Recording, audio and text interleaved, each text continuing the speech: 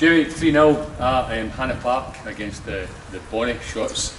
Bit of history today for them. It was their 3,000th game ever, and we took the 3 points off them. What was your take on the match overall? I think overall, I think we deserved the 3 points. I think we spoke there off the camera that 3-0 probably is a bit harsh on them, but I thought we came, we'd done exactly, the players carried out exactly what we looked for before the game, and we got our goal early doors. We thought we were getting behind them with a bit of pace with Dylan going in there. It's a great finish.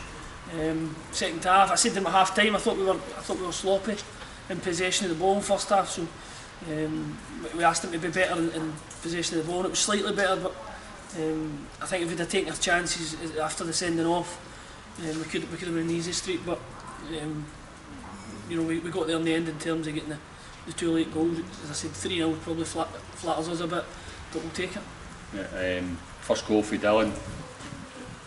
Was that kind of build up right through? You want to describe that for us? It was good passing. As I said, we said obviously we thought Gary Arbuckle there and Giggs in there. We thought Dylan would cause him problems with his pace and his ability to run with the ball.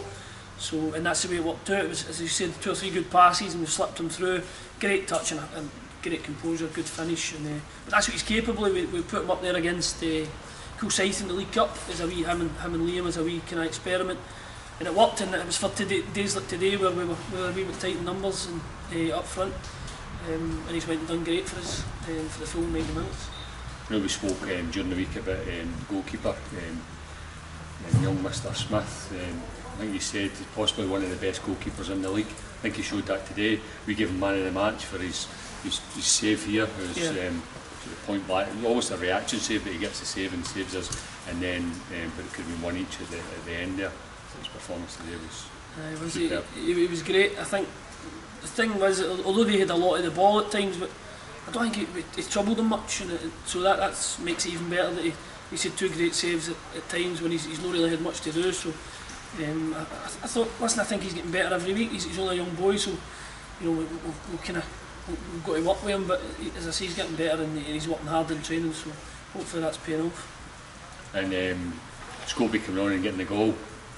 Got to be pleased with that. And probably celebration. Did you see much of the celebration? I've never seen the celebration. What was that all about?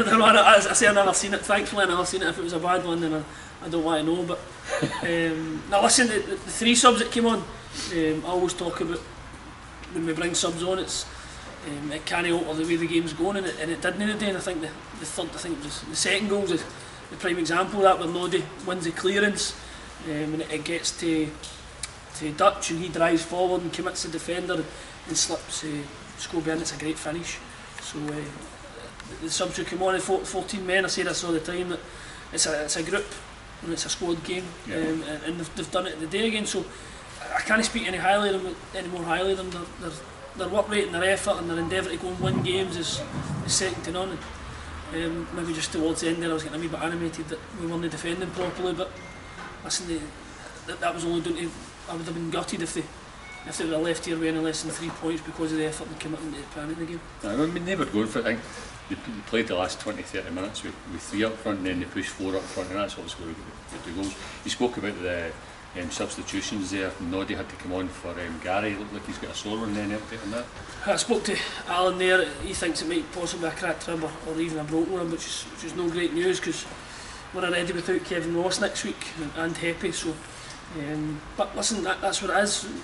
We're tasked with these things that happen within the game, so we've just got to adapt to them. And as I said today, that I concentrate on who's available. And if Gary's available, great. If he's not, then it will be an opportunity for somebody else to go and play. That's why we carry a squad, and as I say, it'll be somebody's chance to come in and prove that they're good enough to play. Yeah. And a wee word about Shots. You said there, we come on, that there won't be a lot of teams that will come up here and take 3 points. Listen, they're a very good side. What they've got is they've got 4 guys at the back who are experienced players, very good defenders, and middle to front. I think they're probably the most dangerous team we've played. Young lad plays off the right hand side, dangerous. Boy up front, 2 boys up front I thought were a handful of days, so it's a great result. To come here and to win is a fantastic result, but I think that's just the place we're in just now. We can just come and whoever's in our way, we seem to be happy to just step them aside and move forward. Is the goal that we're aiming for is obviously to be promoted, and as I say, that's all down to the players. So a couple of results went our way today as well. Greenock dropped 3 points. We'll face them next week.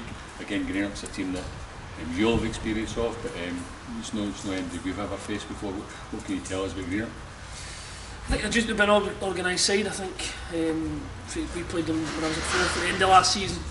They're certainly a kind of disciplined side. They're going to be workmanlike. But we've had them watch today, so we'll get a wee insight of that. Probably Sunday or Monday, and Gary work with the players during the week, and we'll prepare for it. And whatever that game brings, as I said there, the players seem set in their ways that whoever it is, they'll just go and they'll go and do their job, and hopefully be good enough to go and win the game as well. Okay. Congratulations, Jimmy. Thank you very much. Cheers. Thanks.